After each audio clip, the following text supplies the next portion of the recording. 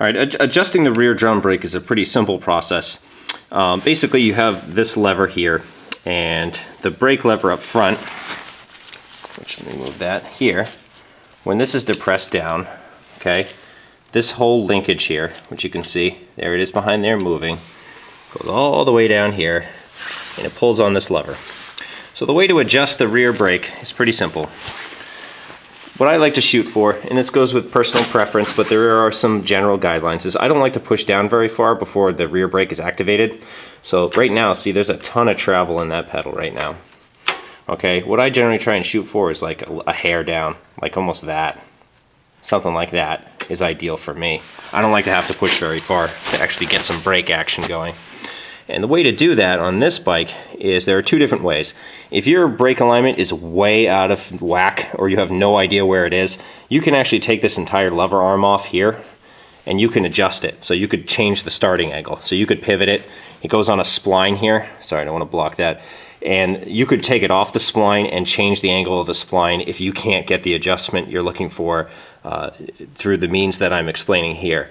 So if your alignment's just way out of whack or it just doesn't seem to be working, it could be that you need to take this entire arm off here and just start it at a different angle to begin with to get the pedal travel you're looking for.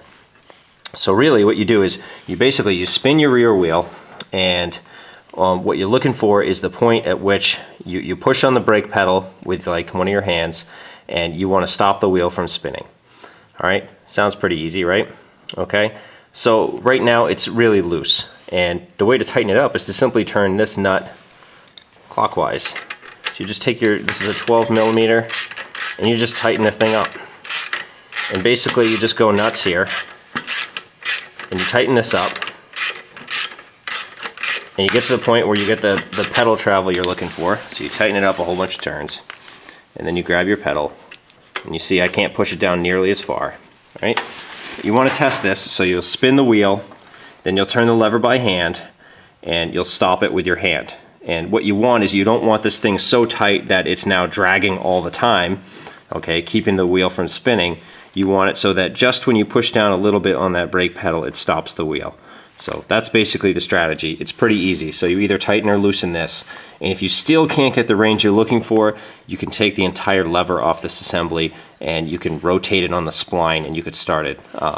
But if it was already working before, you probably don't need to do this. It really just has to do with if you completely disassemble the bike or something like that, you may need to do this to get it back on track. So that's a pretty simple mechanism, pretty easy to adjust. And that's the basic strategy. One final point of adjustment I nearly forgot was right here. You see this bolt right here, all right? When I push on the brake lever, I don't know if you can see that. There we go. It comes off the back of this bolt, and this will control the return height.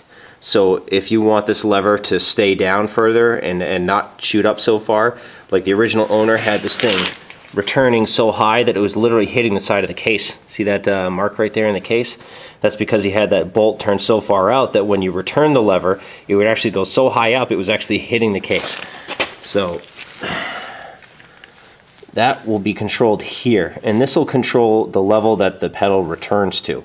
All right, so if you adjust down here, down there, you're primarily going to be adjusting the height at which the pedal goes down before it contacts the brake shoes contact the drum, and here you'll sort of be controlling the return height.